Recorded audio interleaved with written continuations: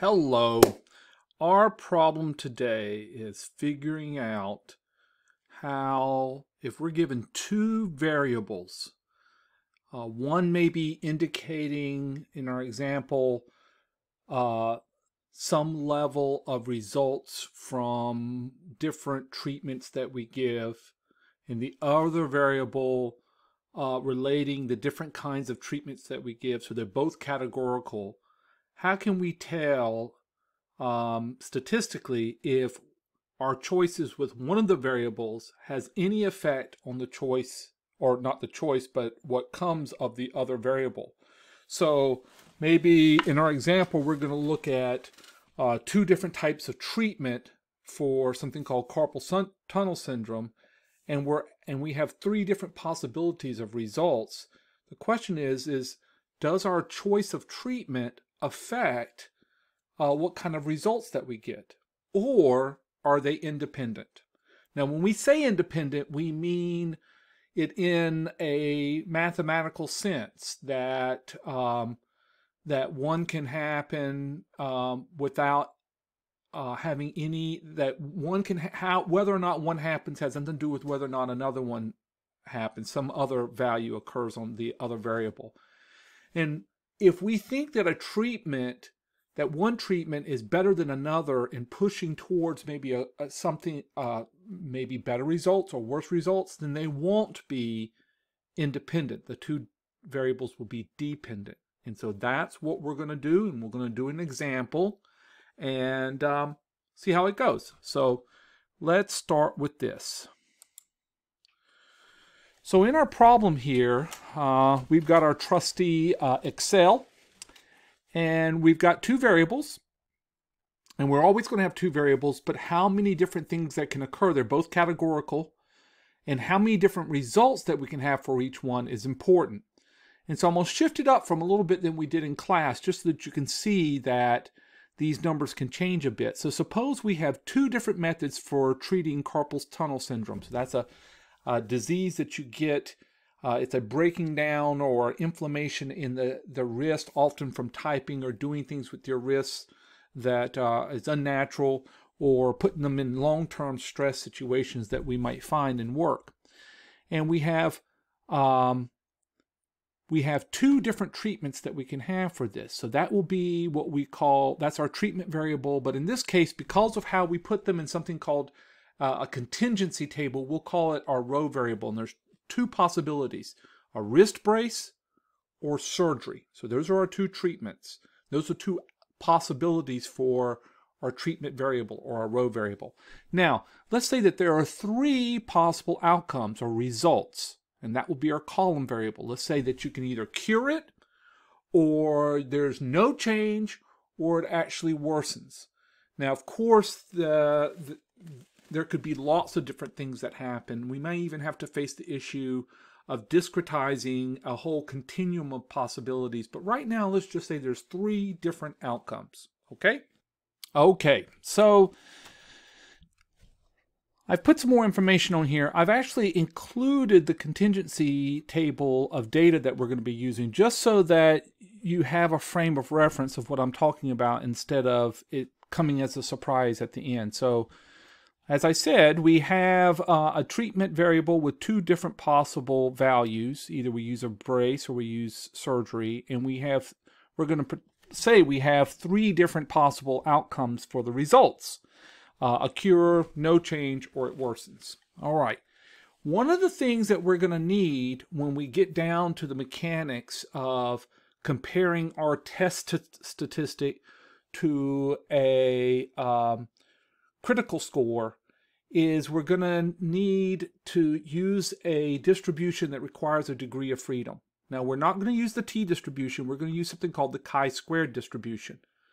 And the chi-squared distribution does, to know which one of the distributions we're using, we do need to know degree of freedom. Now, the way to compute the degree of freedom for contingency tables is the number of row values minus 1 times the number of column values minus 1. So here we have two possible row values, and we have three possible column values, And so, and notice I've wrote the formula right here, but you'll have to put that in, or you could just put the number in, either one, just to get practice on doing our formulas. We need practice, practice, practice. All right, there we go. And it comes out to be 2. If we had a 2 by 2 table, 2 possible values for each variable, our degree of freedom would be 1. And that's what the smaller problems that we see in the text. But this one's a little bit bigger so that we can see what happens. This is the primary thing that changes. Now we form our null and our alternative hypothesis. So for this whole set of possible problems, the null and the alternative hypothesis are basically the same. We could word them in terms of the specific problem, but behind the scenes they are the same thing, and that is the null hypothesis is that the treatments, in this case, like the treatment has no effect, is independent. Their choice of treatment is independent, not no effect, but is independent from the outcomes. So whether we use the brace or the surgery, the probability of each of the outcomes will be the same. They're independent of each other. Okay? So the row variable and the column variable values are independent of each other. And what our alternative hypothesis is each and every time is that they're not independent of each other.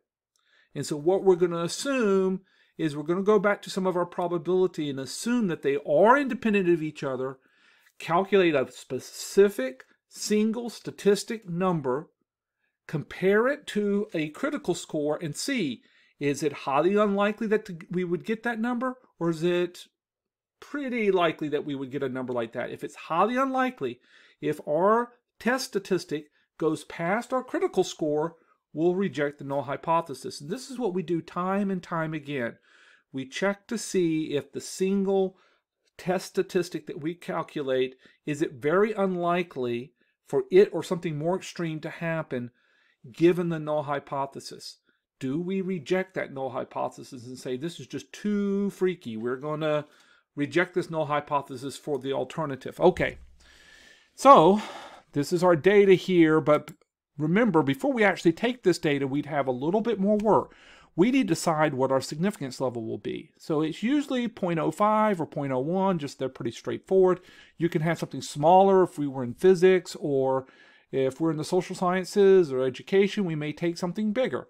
But it's something we need to decide before we take the data so that we don't hedge our bets later and go, oh, well, we meant 0.05 or something like that. You can always tell these test statistics and tell the p-values so that other people can make their own decision if it's worthwhile to do this experiment again, maybe with a larger total sample size. Okay, so our significance level I'm going to put at 0.01. Now the chi-square distribution is not a symmetric distribution. So it starts at 0 and it goes up and then it goes back down on the tail. And what we want is we want to know what the critical score is in our chi-square distribution such that the remaining area is 0.01. If our significance level was 0.05, we would want the remaining area on the tail on the right-hand side to be 0.05. Now, how do we compute that? Well, I wrote the formula right here. So instead of a t dot inverse or a norm dot inverse, we're going to use a chi-squared. So CHISQ. So we'll type this in, chi-squared dot INV, and then we put in the probability that's to the left. It's always, for Excel, you're always putting in the probability that's to the left. And in this case, you tell it the degree of freedom. Now, if the probability on the right of the tail is 0.01, then we need to subtract that from 1 to get the how much area to the left. So we go equals chi-squared dot INV parentheses. So it's going to be 1 minus this significance level. That way, if we change our significance level, it will automatically change what the critical score is. And our degrees of freedom, which we calculate right here. And we end that. Boom. Okay? So 9.21034. Now that's a much bigger number than we're used to. So in chi-squared, you can get some pretty big critical scores and pretty big test statistics. So don't interpret them the same way. I mean, that would be a huge critical score if we were dealing with a t-distribution or a standard normal distribution. That would mean 9.2 standard deviations away from the mean, which is just like way out there, but that's not what's going on here. So when we compute our test statistic, we need it, if we want to reject the null hypothesis, we will do it if our test statistic is bigger than that number, bigger than 9.2, okay? So what we've got here is this data, and it's time to start working with it, okay? So we're going to be calculating probability. So the first thing we want to do is actually get some subtotals. So this is talking about, of the people who used a brace, how many got a cure, how many didn't change, and how many got worse. And we want to know the total number of people who used a brace. And spreadsheets are great at this. So we can just say equals sum. And then we don't even have to, we could just put this plus this plus this, but this is a way of doing it quickly. And once you learn this technique, you can do sums over large sets of data. So we can just select all of this, and that will sum up that row. And know it goes from C15 colon E15. So it says add up everything from C15 to E15. We close the parentheses and hit enter. So there were 174 people that were treated with a brace. Now we can do the same thing with surgery. So we're going to sum up all three of these. And so there were 87 people who were treated with surgery. Now we can sum up 174 and 87 to get the total number of people that were in this data. So we can go sum and just select these two numbers.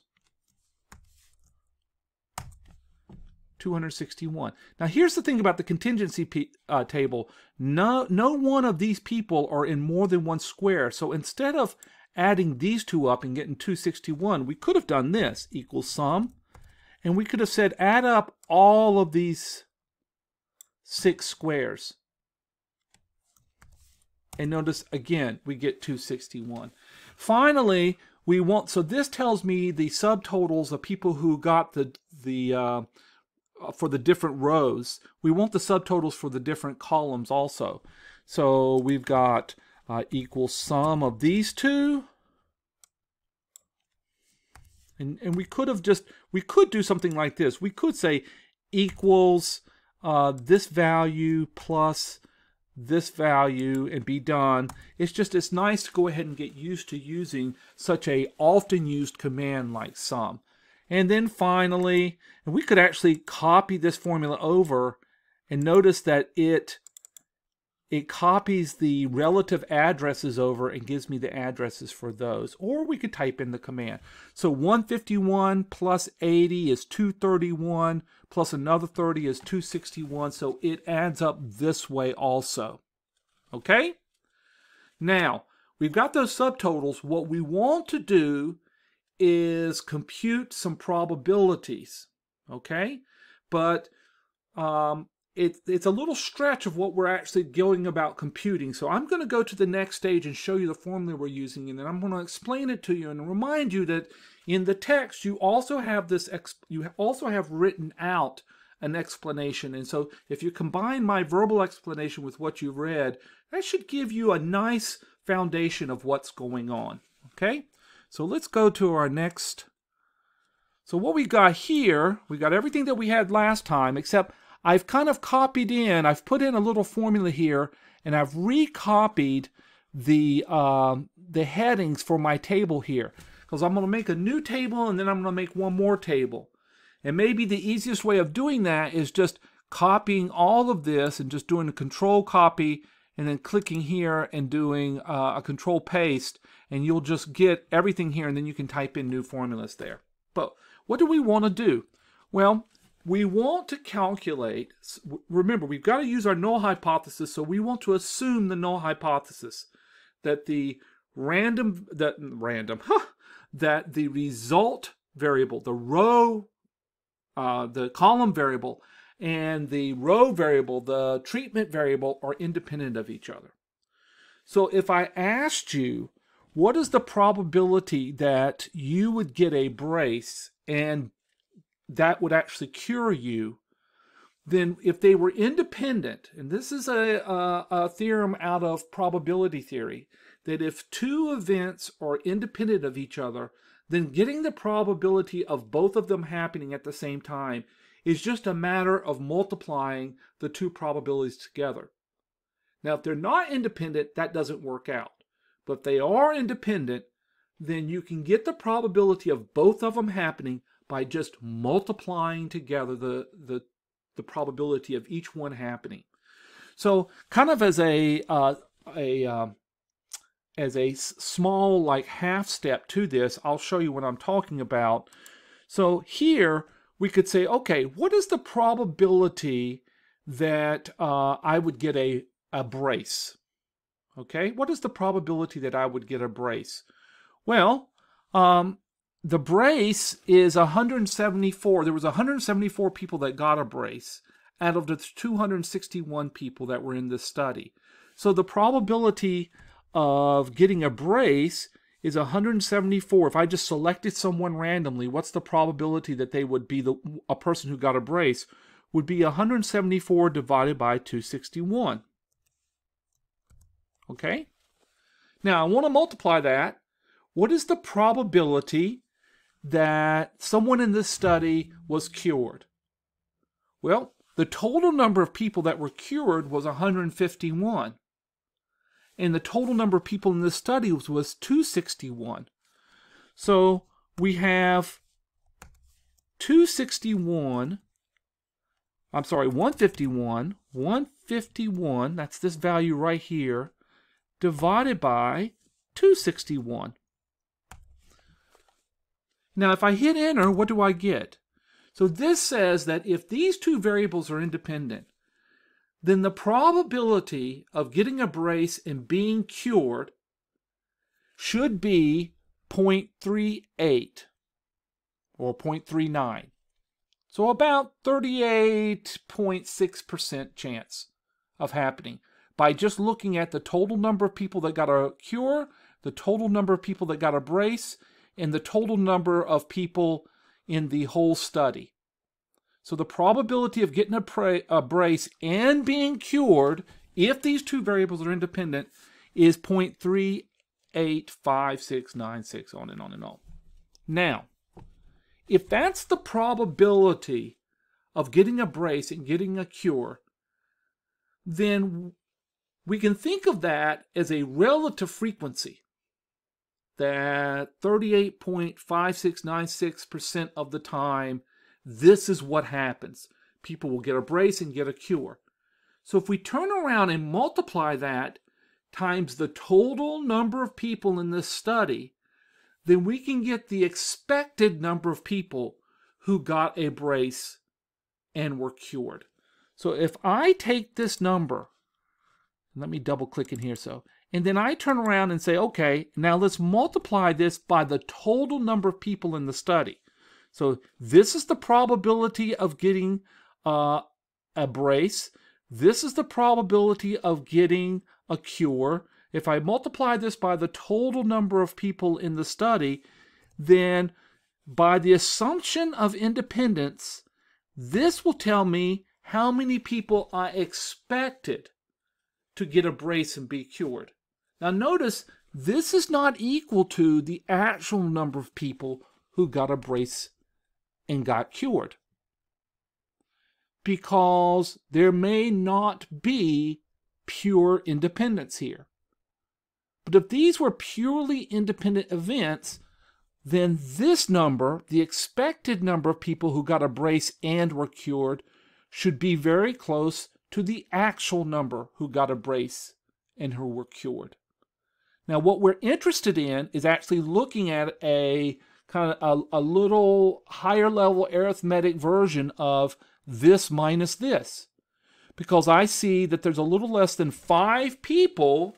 There's a little less than 5, well, a little more than a difference of 5 between what we expect to happen, just looking purely at the independent probabilities, and what actually did happen.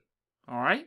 And we're trying to figure out if this difference between what we expect to happen and what did happen, if it's extremely unlikely, then we may reject the idea that these probabilities are independent. That's what's going on. If we find a huge discrepancy between what actually happened and what should have happened, given that the two variables are independent, then we will go, oh, that is so unlikely that my original assumption of independence must be wrong, and I will reject the null hypothesis. Now, what I want to do is compute that for all 6 of these situations. Okay?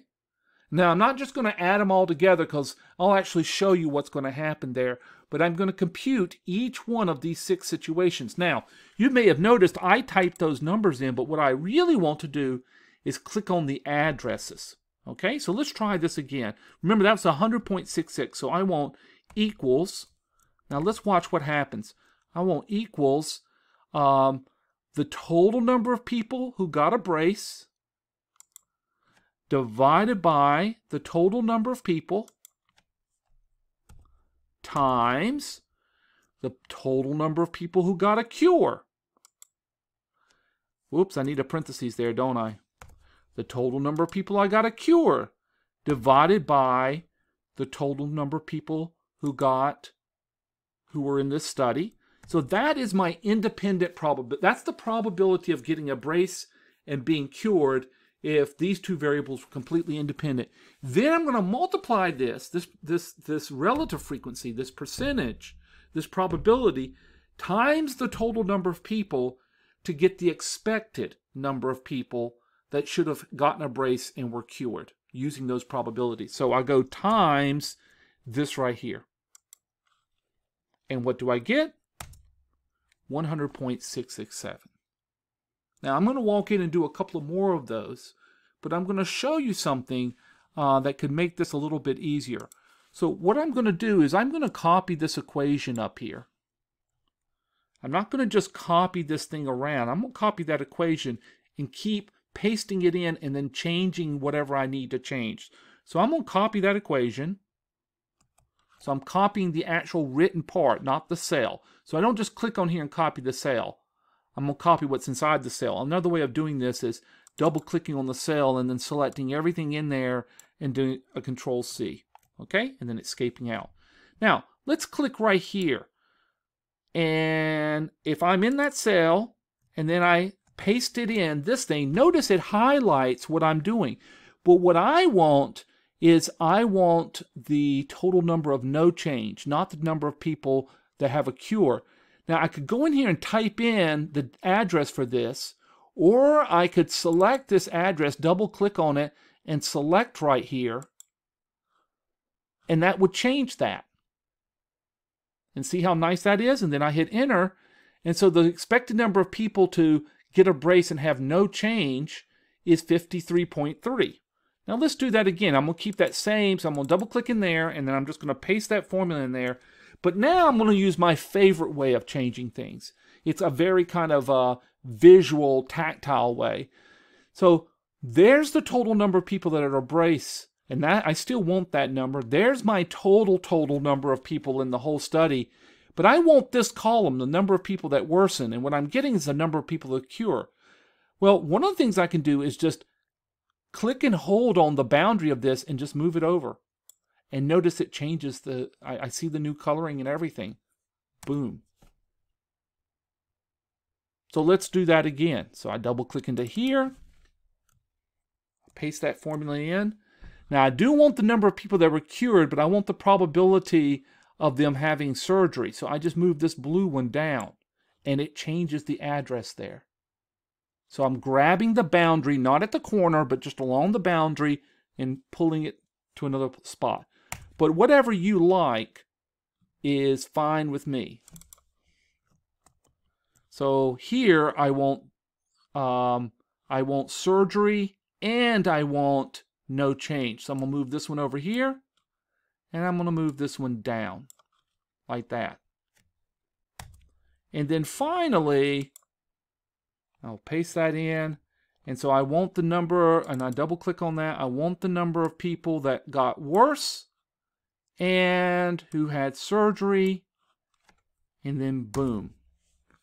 So what I have here is a list of all of, if these two variables are independent, then this is the list of all the expected numbers I would have gotten. Now, I want to show you that, let's just do a sum across here. Sum of these three. Can you guess what you think you would get? You still get 174. So it keeps the totals the same, right? And if I copy this down, just grabbing that and pulling it down, notice it's also 87, right? And then if I go equals the sum, you can probably guess that all these totals are going to be the same. And then if I just copy this over,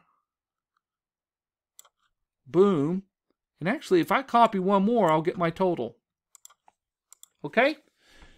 So what we've got here is this is the actual data, and this is the expected data from that. All right. So now we want to see how much difference is there between the expected data and the virtual data. So let's talk about that. So I have a new sheet here where I've made another table, another place for a table, and I put in another formula here. And so this may look complicated, but it's the same thing computed every time. And if you look at it, there's some things in there that make sense. They echo some things you've already seen. So first of all, I am trying to measure the error between what actually happened and what is expected to happen if my variables are independent. That's the thing that we're assuming to be true. That's the thing we're seeing. So what are we doing? We're going to we want to compute a single statistic that holds in it the information of whether or not, of the difference between what did happen and what should have happened given our null hypothesis. In that single statistic, we want to know what the distribution of it is. We want a central limit theorem for that statistic that says, oh, guess what? If you compute this thing, and this thing holds, and this thing holds, and maybe some other things, then its distribution will be, and maybe it's a normal distribution, maybe it's a t-distribution, but in our case, and it's one of the reasons why this looks a little strange, in our case, we're shooting for something that's called the chi-squared distribution. That if we don't just take the differences, but if we take the differences and square them, and then divide through by the expected value to get kind of a relative error, kind of a relative squared error, and then add those together, we get something that has what's called a chi-squared distribution. One of our lovely favorite distributions. You never heard of it before, but it's got a picture, and we can calculate things either using Excel or using a table.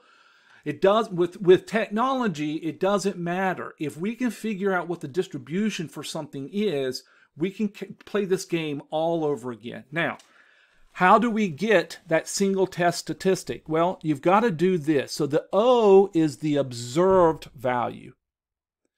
The E is the expected value.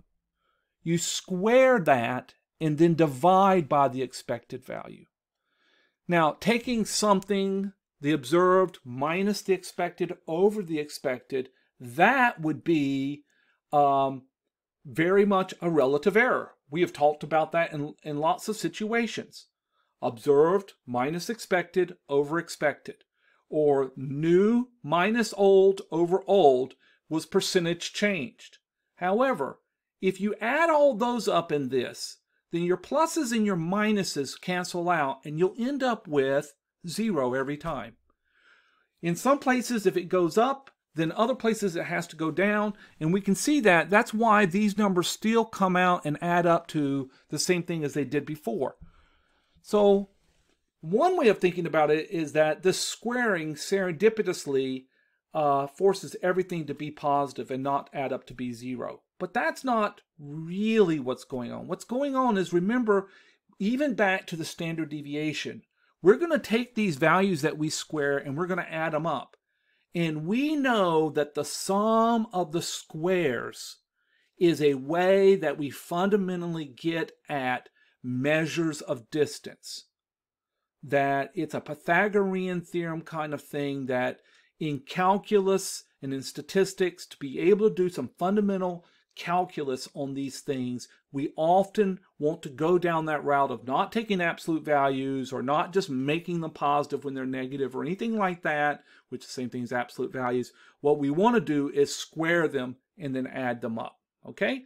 So the idea here, and then that's exactly what happens. The math comes through and says, oh, we know what the distribution of this is. So for each of these, what we want to do, and we have to be careful because we're going to need two sets of parentheses. So we're going to put in two sets of parentheses.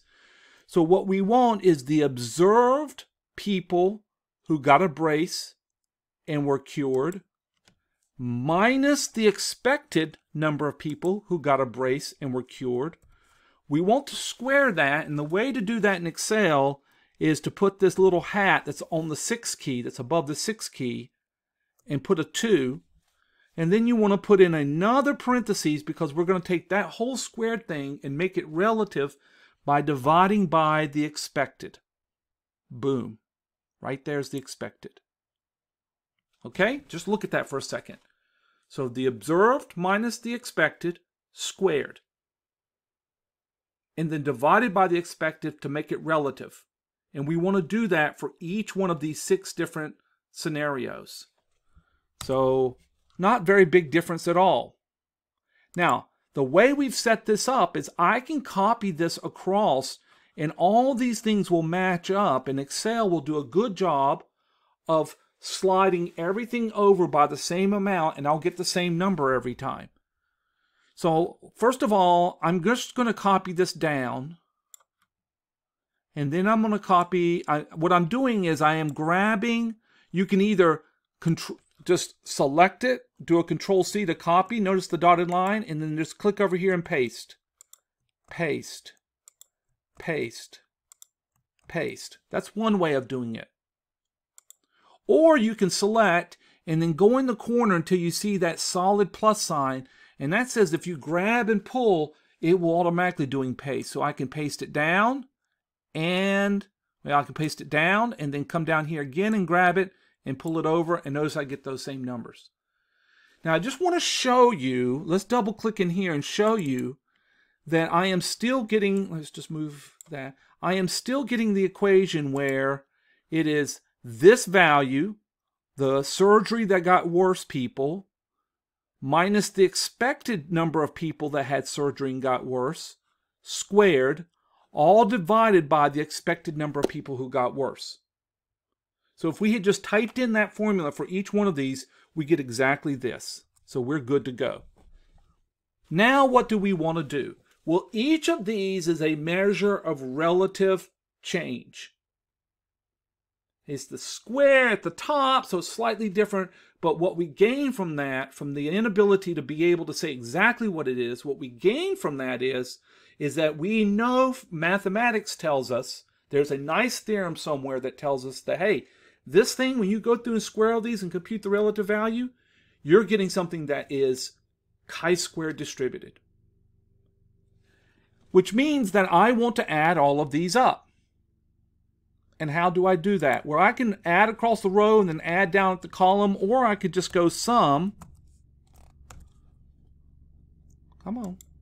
I don't know why. Sum, parentheses, and then just select all 6 of these. And it gives me the address from I-15 to K-16. Close that parentheses and hit enter. Now I get 10.84. Now you could add these up across the top, right? So I could go equals sum. I don't know why it's doing that. Okay. Sum these 3 things, close the parentheses, add them. And then I can copy this down. Boom. And 3.6 plus 7.2 is this. Or from the bottom. And you could use the sum equation, or you could just use this plus this. And you can do that for each of these or copy it across, and it follows along quite nicely. And so what do we get? 0.8 plus 0.4 plus 9.6, again, is this value. Now, look, this is the sum of each of these relative errors, relative changes, I should say. And so this is the test statistic. That is the test statistic. So this is the value that is distributed chi-squared. And we want to see, notice it's pretty big, we want to see if it's bigger than this critical value. So here's my test statistic. If it's bigger than this critical statistic, then we have statistically significant evidence in favor of the alternative hypothesis. We reject the null hypothesis because this is so unlikely under the assumption of the null hypothesis. All right? So we look at this and we go, oh, that is bigger than this. So we are going to reject the null hypothesis and say that we have, at a 0.01 significance level, evidence for the alternative hypothesis, that the cure or no change or worse, the things that happen, the results that happen are dependent upon our choice of whether we use a brace or we use a surgery. And that's a big deal because we're going to want to know which one we should go with. Okay? So it's time, let's see here. Let's move over. I can move over one. Okay. So it's time to put our sentence, our final answer. So our test statistic is 10.8. I rounded it, right? While our critical score is 9.2. There it is. Since our test statistic surpasses our critical score, we reject the null hypothesis. Okay? So I'm just telling you what we're doing, but the next sentence is more like what you would say to someone who's asked you to compute this out. So with a significance level of 0.01, we have substantial evidence, we have strong evidence that the results variable is dependent on the treatment variable. So you may want to know, okay, suppose our test statistic wasn't as big as our critical value, or what if it was a whole lot bigger? Well, in this case and in all cases, we might want the p-value. And what is the p-value? It's the probability of getting what you got or something more extreme, assuming the null hypothesis. So what is the likelihood of getting a 10.8? Well, we know how to do that with the normal distribution, and we know how to do that with the t-distribution. Can't we calculate that with other distributions? Absolutely. And I've typed in the formula right here, and it looks a lot like what you're used to. Now, what we want is we're going to actually give it a score, and it gives us an area. And that's what this true part is. On all these, we always type in true because we want a cumulative area. We're not giving it an area, and it gives us back a score. That uses the distribution.inv. Here we're actually using the dist function. Now, it's always the area to the left, but for these functions, but chi-squared is always about right-tailed test. It's always about the area to the right. So I want to go 1 minus this probability. So typing this in, I go equals 1 minus chi-squared dot dist, and then I put in the score. So there, I put in the score. I put in the degrees of freedom, which is 2 in this case. All right? And I always type true to get the probability. Boom. So we can say a little bit more. We can say that the likelihood that assuming the null hypothesis, assuming that these variables are independent, the likelihood of getting this kind of level of differences that we got between the expected values and the observed values is 0.0044. So about 4.5 out of 1,000 times we would get something like this or worse, assuming the null hypothesis. So it's kind of a twist to say, you don't want to say that's the probability of this just not being this being correct or anything like that. We're just saying exactly what we're saying. We're saying exactly what we want to say. So in this case, we would reject the null hypothesis. And with more, going back and taking the next class, that 212 in statistics, or whatever class you go into where you're using this statistics, going in here and looking at these individual values to go deeper and observe, okay, so we know that it seems that whether we get a cure or things get worse or there's no change seems to be dependent upon which of the things we choose, a brace or a surgery. And so the bigger numbers flag the larger differences that we were seeing between the observed and the expected value. If you look over here, we were expecting with the brace to get 20 people with using the brace of getting worse, but actually we got 12. While over here, we got 10 people in surgery we were expecting to get worse, but we actually saw 18. So these differences here are always positive, so they could be going up or down. But what we can do looking over here is that it seems that the one thing that we need to be careful of, and this is just, it's just me as a math/stats person looking at this and just interpreting numbers. It seems to me that this is saying that when it comes to our choice about brace or surgery, our expectations of things getting worse are higher, that we might need to change our expectations about the chances that doing surgery things could get worse, because it seems here things did get almost twice as often worse than what we expected if this was just independent. Okay, so it's a nice little example. We will do more. Hopefully you will read the section 10.2.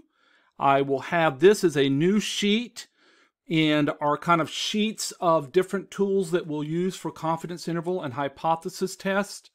And if you watch this, then that will allow me Friday to do a completely different example. All right? Hope you guys are being safe. I hope you're being good to each other, and I hope you're being good to yourself. And I hope that you get to have lots more problems. Okay? Math problems, stats problems. All right. Bye-bye.